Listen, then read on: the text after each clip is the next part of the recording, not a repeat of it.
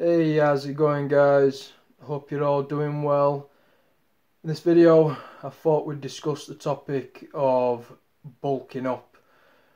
Now, I don't want to spend too long on the subject because I have covered it in the past. I have a video from around 2-3 years ago actually titled Bulking Up. That might be a video that you want to go and search for. You might be able to get something from it. But for this video, I just thought we'd simplify it for those of you that want to know how to bulk up through diet, alright, and it's pretty straightforward.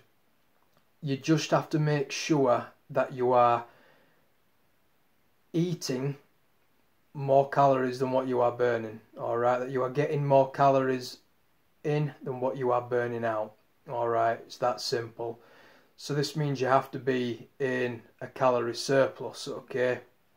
Now, the way I would do it, guys, if my target was 4,000 calories a day, alright, I would consume half of those calories in the morning, alright, and I'd have to drink them because you're not going to catch me eating 5 solid meals a day. It's just not going to happen. I can't even eat breakfast in the morning. I'm rubbish with solid food. So I would drink my calories in the morning. So if the target was 4,000 a day, then you can bet the first 2,000 calories I'm going to drink them. First thing in the morning, yes, it's going to leave me bloated. Yes, it's going to leave me feeling uncomfortable. But who cares? As long as I get those calories in at the end of the day, I ain't too bothered. Now, throughout the day, I'm going to be sipping full fat milk, alright, not water, okay? You need to be drinking full fat milk. I swear by drinking full fat milk. A lot of the old school guys used to do it. More of the new school guys need to stick at it, alright? If you don't like drinking milk, then I don't know what else to suggest. You're just going to have to stick to your water, I guess. But yeah, snacking on nuts throughout the day. I might have some sandwiches or something. On an evening, I might order a Domino's pizza, pepperoni passion, some salted caramel ice cream, or I might just have a nice big steak dinner, or I might have some pasta. Anything you want, guys. That's the good thing about bulking and being in a calorie surplus, is that you can basically just eat whatever you want, alright, whenever you want. Now, the downside to it is you're going to put on a little bit of fat, alright. If you've got six-pack abs, they're going to start to look a bit soft, alright. But just like a strongman once said to me, six-packs are for skinny teenagers and crackheads. Alright, I always found that really funny. I stopped worrying about looking lean, guys, and having six-packs when he told me that six-packs were for skinny teenagers and crackheads. I started focusing more on getting bigger and being able to fill out my my favourite shirts, so to speak, became more of an importance to me. But it's that simple, guys. You just have to be in a calorie surplus, alright? And yeah, you're going to look, excuse me, a little bit soft as the weeks go by. But as soon as you start to feel insecure and not like the way you're looking, you can just go on a cut and cut it all back and see what muscle you're left with. But yeah, guys, it's really straightforward, you know. And where strength comes in, you just need to make sure you're in the gym. You're doing those heavy compound movements, you know, your squats, your deadlifts, your clean and jerks, your snatches, your weighted dips, your weighted pull-ups, chin-ups, all that good stuff, alright. But one thing I do want to mention is about sleep, alright. You can get all the calories in, you can do all the training sessions, but if you are not getting quality sleep, then you can kiss goodbye to bulking up and gaining any muscle, alright. If you have poor sleep, you are just not going to get anywhere, alright. And we live in a time where people seem to really struggle now to get quality sleep because they're messing around on the phones, or they're just full of stress. it's terrible, you know, or they're waking up 4 or 5 times a night because they need a piss, or they're just being disturbed for whatever reason.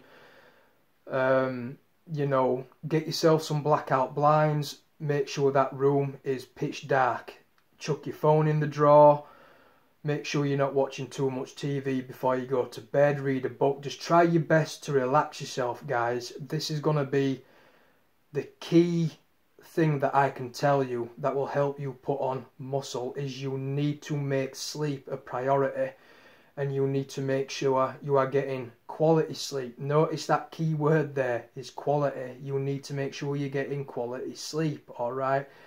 Then you will build muscle.